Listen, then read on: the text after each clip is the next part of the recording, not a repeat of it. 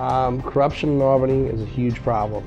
I've known it when I was elected coming up here. I've seen it firsthand. We saw it with Sheldon Silver. The culture of corruption in Albany has been here too long. It needs to stop. It needs to stop immediately.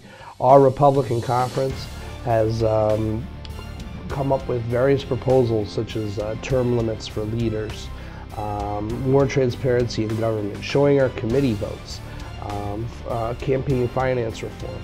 These are all things that need to change here, because right now we're still under the shades of darkness, and we need the majority, or the Democratic conference, to agree to a lot of these reforms. We put them on the floor already.